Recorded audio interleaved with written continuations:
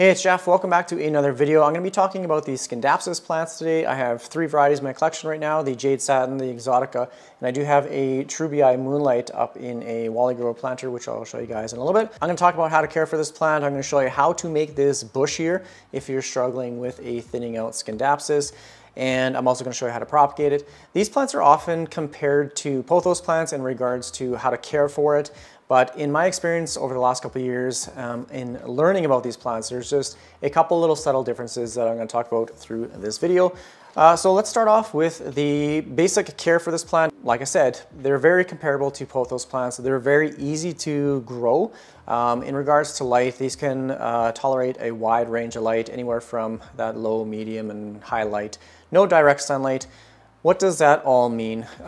This jade satin, I have it growing on my piano. It's about 15 feet back from a south-facing window. Right now it's getting some pretty decent light. I would say medium light, and the medium light ranges are kind of that 250, like 200 to 500 foot candles.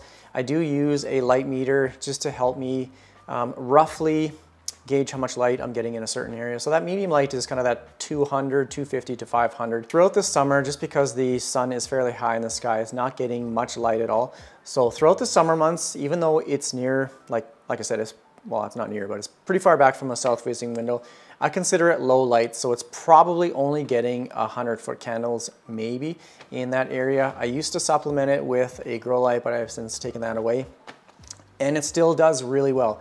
So what I'm trying to say is these can tolerate a wide range of lighting conditions, but obviously they're going to grow much slower than if they were in medium or a really bright location.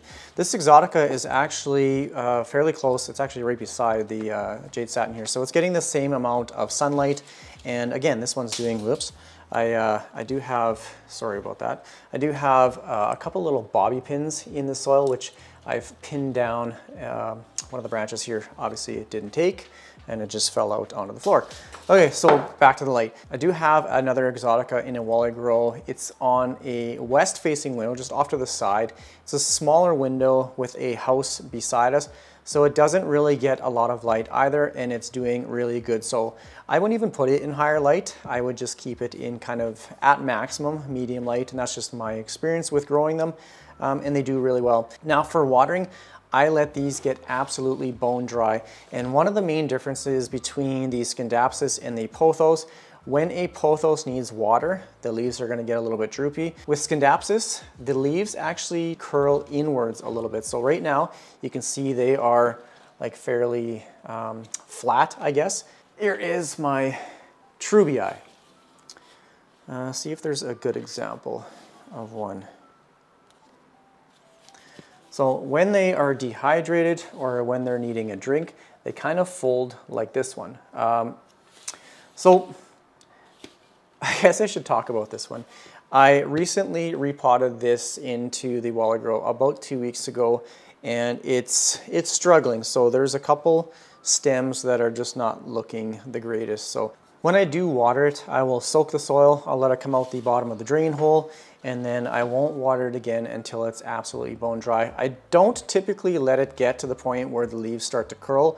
So I'll probably water maybe once every 2 weeks, roughly. For soil, I'll show you the consistency mix up here in a little bit, as I'm probably going to be repotting my jade satin. It needs to be upsized into something larger. But I like to use ProMix's tropical plant soil, and it's probably about 75% of the tropical soil to 25% perlite. It just allows for a nice, well-draining soil. They don't like to sit in anything that retains moisture for too long, otherwise it's going to get root rot. For fertilizer, I use the Dynagrow Foliage Pro. I'll probably dilute this in half and then fertilize through the growing seasons of spring and summer, and then I'll just cut it out throughout the winter months. Otherwise, there's not really much else to it. They can tolerate regular house humidity. These are upstairs. Where I am here in the Canadian prairies, it's between kind of that 30 and 50% humidity. Downstairs, it's a little bit higher here. I'm sure these guys would appreciate the higher humidity, might grow a little bit faster, but otherwise, I don't really have any issues with the just regular house humidity. For pest issues, I did have a scindapsus exotica in a wally grow up here previously. It did get thrips. I believe I found a couple on there, but what I noticed first was the damage Sometimes you'll see some yellow leaves. It'll look kind of like little patchy blotches on the leaves, and if you flip it on the back side, you'll see kind of yellowing or browning. Sometimes you'll see little black dots. That's actually thrip poop, which is kind of disgusting. But if you see some damage or discoloration to the leaves, just make sure you look it over thoroughly, because I have had thrips on my scindapsus. What I did was I completely cut it back, I treated it, it grew again, it started to push out some new growth, but I went camping and it got severely underwatered and all the roots died. So that's the reason why I planted the treubii moonlight in the wall grow, and now that one's not doing the greatest. It's quite common for these plants to send out these runners where they don't have any leaves along the stem. I don't know if you can see it there, but there's looks like two, maybe three nodes, two nodes. There's one up here that don't have any leaves. Here's another one. So I like to cut these back. You can propagate the cuttings, you can place them in water, or I like to use perlite. I have better success with propagating scindapsus, especially the jade satin in perlite. I once took some cuttings off of this plant, put it in water. It did absolutely nothing for, I would say, at least a month, maybe more. This is about a year ago. As soon as I put them in a perlite prop box, they exploded with root growth. So here's that section of stem. When you cut these back, I like to cut it close to the node, like this. Just snip it off. When you make a prune like this, you will get new growth from the closest node, and sometimes you will get new growth or growth points from nodes down the vine here. So making this one cut will produce a new stem or new vine, but it also might promote growth further along the stem. So that's how you can get the plant to look a little bit more bushier just from pruning it. So what I'm actually going to do is I'm going to stick this vine back in the soil. I've tried this a couple times with no success. Again, I had those hair clips in there. The theory is if you stick a vine back in this soil, so those aerial roots are submerged under soil like that, they're supposed to root themselves into the soil, and eventually they will push out new growth further along the stem, similar to the propagation, or the pruning, I should say. And here's a yellow leaf, which I'm going to cut off. It is lower in the stem, so I'm going to assume this is an older leaf that is dying off. It looks uniformly yellow. I'm not seeing any patches of yellow or anything like that, so this is telling me it's probably just an older leaf dying off. So now I have a longer stem like this. I'm actually going to cut this empty section, or this leafless section runner as well, and I'm just going to cut that off similar to the other one. So I have a section like this. I'm just going to do the same thing with this stem. I'm going to lift up all these leaves, and I'm just going to place all of these nodes in contact with the soil, just pushing that down. You may have to add a little bit of soil on top. I'm just going to bury that just so it looks like that. Since tucking those vines in, I now have a pot that looks fuller. It's a little bit bare on the back here, but I also have these cuttings that I'm going to propagate in water. Once they grow roots, then you can actually just stick them back in the soil, and those individual cuttings will produce their own new stem and vine. So I'm going to show you how to do that right now. I'm actually going to keep these leafless nodes on like that, and I'm just going to cut, just so you can see, in between two nodes like this. So I have a section like that I can propagate in water. I'll have a section like this that I can propagate in water. So there's two cuttings, and I can do the same with this one here. I'm just going to leave it as two nodes to grow roots, and then this is just a little wet stick which you can put in a perlite prop box, and it does have a little aerial root right there. This will grow into its own new stem as well, get some roots, and it'll eventually get a growth point. So I have 4 different cuttings which I can propagate into an entirely new plant. I did have some exotica rooting in water for this video, but the water dried up and I forgot about it. It was just actually on the floor here, so I didn't pay attention to it. it dried up and the cuttings obviously died. So I wish I had some real live water propagated cuttings to show you guys. Honestly, if I were to choose between perlite or water for scindapsus, I would definitely choose the perlite method, as the humidity in the boxes helps with fairly quick new growth as well as root development. So if I were to suggest a propagation method, it would definitely be the perlite prop box. Here is some pothos cuttings that I have rooting in water. That is the closest comparison to what a scindapsus would look like if you were to propagate it in water. See if I can get a cutting out. This has been rooting in water for quite a while, so it's got some pretty nice roots on all the cuttings. This is definitely ready to be potted up in some soil. You can see some nice water roots there, some secondary roots, and just a tiny little growth point coming off of the node. So when you propagate, or when you plant this in soil, the new growth point will eventually push out into a longer growth, into like its own new stem. So that's how you get an entirely new plant or new vine from one cutting like this. So it's got one leaf, petiole, and then node. And obviously when you have a number of individual leaf cuttings, you can make it into an entirely new pot of plants, or you can stick them back into an existing pot to make them fuller, trade them, whatever. But these cuttings will look exactly like this, with some nice water roots and some new growth points. This is my large Wally Grow exotica. These leaves, some of them are just absolutely massive. Whereas like this one right here, like look at this thing. It's about the size of my hand. These are gorgeous. Same thing with this. This puts out these long runners. I like to chop them off. Just promotes new growth. Here's another one on the back side over here. This one, it's fairly long, so I'm going to cut this one back right in the pot back there. I was trying to look for an area where I've previously pruned. It's pretty thick. Yeah, right there you can see.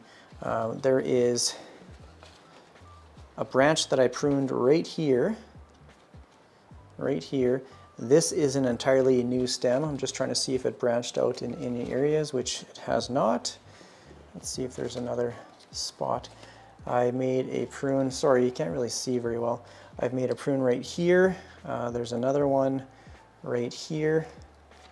It's branched out in a number of areas. There's a previous prune. It's branched out. Yeah, I've cut this up a lot just because it does get kind of out of control. I just stuck these cuttings in a container of water with some philodendron Brazils. Just gonna set that aside. Here is my soil mixture. This is the tropical plant mix, and this is the 25% perlite. I'm just gonna mix it in just to something like this. Just something that is nice and airy. I love this perlite. It's Dutch treat. It's just nice chunky stuff. It's not, you know, fine perlite dust. So something like that is a good consistency that I'll use. Now let's take this out of the pot and pot it up into something a little bit larger. Okay, so first thing I'm going to do is take this out of the pot. I'm going to try and keep it all intact. I don't want to disturb the individual stems as well as the root ball as much as possible. So I'm just going to loosen it up. Hopefully everything stays in one piece. I don't want it falling apart. I hate dealing with like individual stems. Okay, stay together. Okay, the roots look pretty good. It is just starting to get root bound. It's not really encircling yet, maybe a little bit. I'm going to loosen it up. I guess it is kind of pot bound, so I'm just gonna loosen it up a little bit. I'm not gonna snap any roots, just like that. So here is the pot. It is quite a bit bigger. Like here's the original pot. I'm gonna put it in this one here. So the diameter, it's the next size up. It's a little bit deeper. So I'm just gonna size it up here quick. So, whoops. I'm just gonna put a bunch of soil in the bottom here. Pack that down. Might have to dig a little bit out. That way it gives the roots a little bit of space to spread out. This stem, it's overlapping, so I'm going to try and tuck this one in. I'm just going to leave it. See all, oh, okay, these stems are falling out. I'm just going to push these down like that, and I'm going to try and keep some of these. I'm going to try and kind of a mess right now.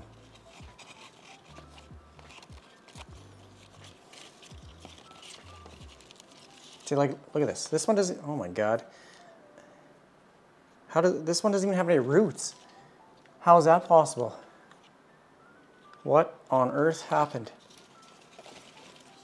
Okay, that just literally fell out. It's a section with no roots. Okay, how did that happen? Okay, that is bizarre. Okay, this is turning into a disaster right now. Okay, this stem right here. I'm gonna snake this one out. Oh, okay, this is a big mistake. Hopefully I can get it back into a better position. Oh my goodness, I gotta rearrange. What is going on? Oh, it's just tangled. Okay, I'm gonna push these down.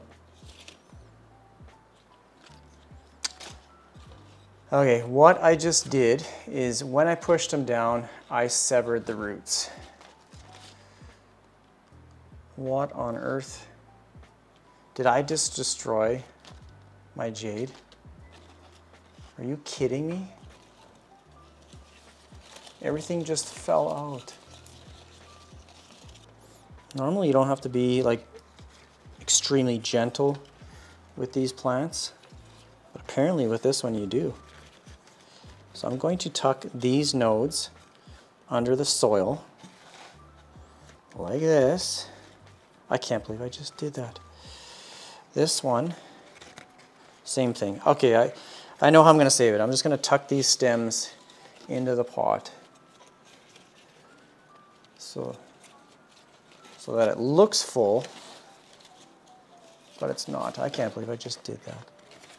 Overall, I don't think it looks like terrible. I think it looks okay. I'm not happy with how that repotting went out. That was a huge failure.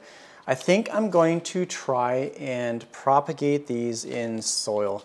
So I'm just going to cut this bottom leaf off, and I'm going to make a hole in the soil, and I'm just going to, just to see how these soil propagate. I hope I'm not making a big mistake here, but I'm just pushing these nodes down as far as they'll go.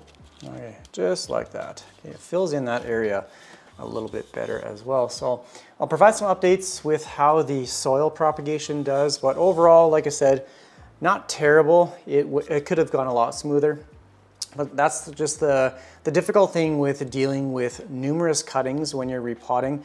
Just going to put this back in its location, give it some time to heal, let those roots rejuvenate, and hopefully I will see some new growth. I'm not expecting any for quite some time because these are, like I said, pretty slow growing. I'll show you a propagated pot, a smaller pot, which was taken off of this plant, I think about a year ago, and it's maybe gotten 2 leaves. I'm gonna go get that little pot. This one right here, it has 3 stems in it. This is the newest leaf, and this one right here, it's kind of interesting. It's got a little bit of a silver sheen to it. It's looking like it might be reverting. I'm not entirely sure, just a little bit of silver flakes, it looks like, on this one. So it's kind of interesting. I'm just keeping an eye on how this one turns out. But the newest leaf is gorgeous. Look at that. Beautiful. So I think that's all I have to talk about in regards to care, to make them bushier, and obviously the epic fail repotting. So I think that's going to be pretty much it for this video. If you have any comments or questions, please leave it down below in the comment section. Thanks again for watching. Thanks to all the new viewers and subscribers. Welcome to the channel. I really do appreciate the support. Take care, everyone. Bye.